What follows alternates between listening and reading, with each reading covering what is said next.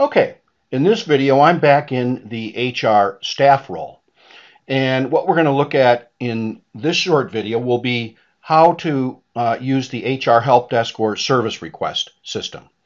So if I take a look at this and I go to service request, what we'll see is all the service requests that have been entered. And if you remember, there was one, just had a baby, what do I do? This actually comes in. It actually can send a notification to whoever is responsible for service requests. You can set that up automatically here. And so you don't have to look at this list necessarily to see a new one. It's also on the front page for unassigned ones.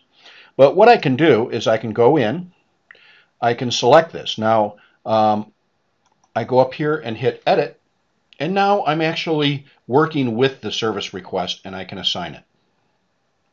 So here is the new service request and that just came in. Now you see one of the things that happens with the product is the forms change based on who the person is using it. So for the end user or the employee, it was a very simple form. But now it shows these extra tabs in here because I'm part of the HR staff. So I'm going to say this was a question, and I'm going to assign it to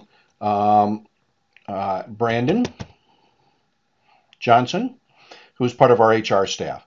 And I can at any time also put in work log information, so I can actually go in and tell Brandon, make sure you use the 2021 forms.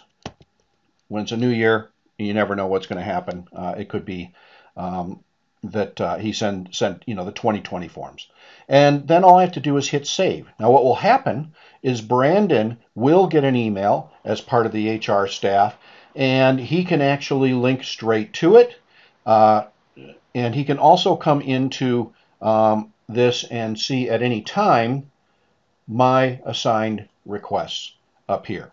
And you can see that I don't have any. I've been assigning them all away. So I'll go in and go back to all service requests here too.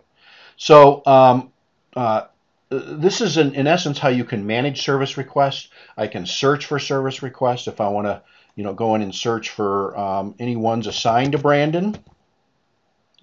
I can sort these. It's just like Excel.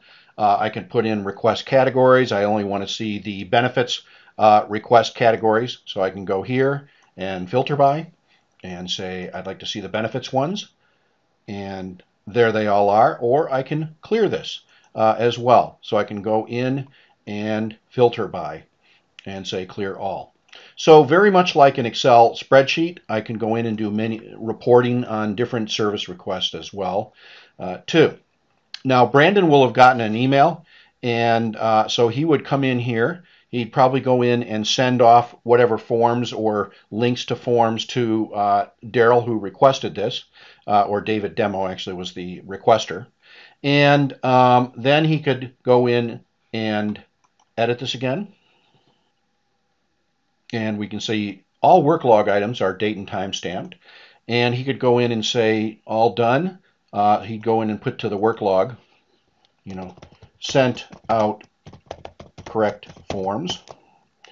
And then here he could go right over and say now this is closed, and the resolution was sent forms to employee.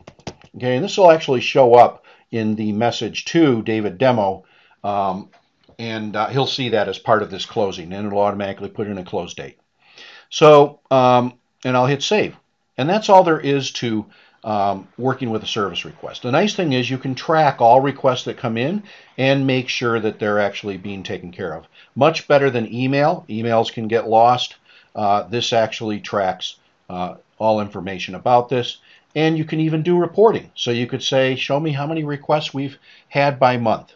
And you can go in there and track that as well. Very useful, by the way, if you're hiring a lot of people, but management's not giving you any new HR resources. You can show the growth in requests that have happened.